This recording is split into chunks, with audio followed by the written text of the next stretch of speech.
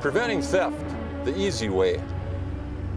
Our Bismarck-Mandan community is ranked as one of the safest places in the entire nation to live. We have fewer crimes such as murder, rape, and kidnapping. As a result of that, our citizens tend to live a much more carefree lifestyle. They also tend to worry less about personal crimes and violent crimes. However, just because we're safe, it doesn't mean that our property is.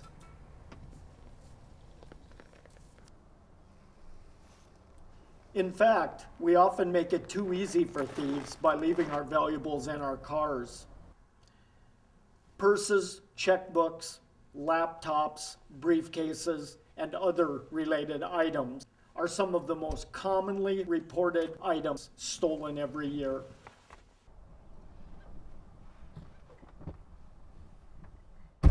The good news is this can be easily prevented. How do you keep someone from stealing 400 CDs out of your car? Don't leave 400 CDs in your car. Remember, vehicles are designed for transportation, not security. So unless you're driving an armored car, leave your valuables safely in the trunk, or better yet, leave them at home.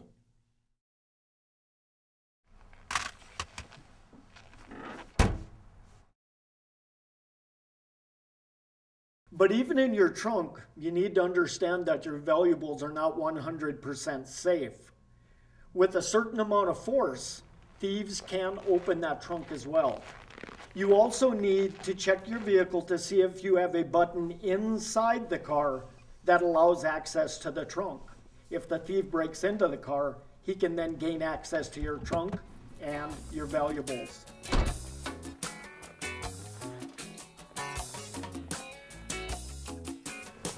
If you're driving a pickup, no trunk, right? So hide your valuables in the vehicle. Put them behind or under the seat, or shove them up under the dash. Then throw a coat or blanket over them, anything you can do to make them invisible. If a thief doesn't see anything worth stealing, there's a good chance he's not going to break in. Some people have their guns hanging in their rear window. Although it may seem cool, that's like making an announcement saying, "Come steal me." Don't forget stereo system stickers too. They're not so cool when you come back to your car to find your window smashed and your stereo gone. Some people also protect themselves by getting a stereo with a removable faceplate. Just remember to take it with you. Another option is to get a stereo with slide-out components. And if you really want to cover all your bases, record the serial numbers of your stereo components. When police make an arrest for a theft, they'll often solve many cases, recovering lots of stolen CDs. But without your name or initials, it's next to impossible to determine who's the rightful owner. And don't forget to take a permanent marker and put your name or initials and phone number on each CD and CD case. Marking the top side of the CD will not affect the sound reproduction. You should also mark the CD case that you transport your CDs in. You need to remember, if you have 100 CDs in your case and they're $15 a piece, you are looking at a $1,500 loss if they're stolen. And of course, you really don't need to store all 400 of your CDs in your car. It would make much more sense just to take 2 or 3 along with you, the CDs that you plan to listen to.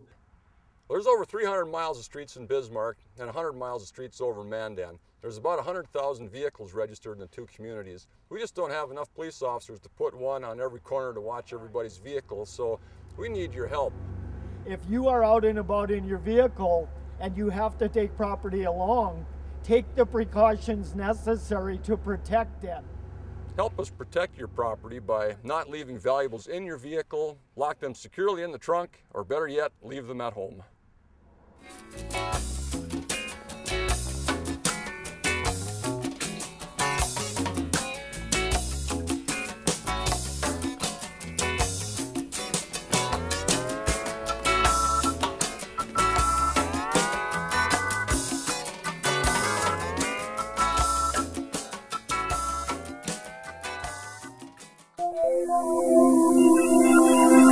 you.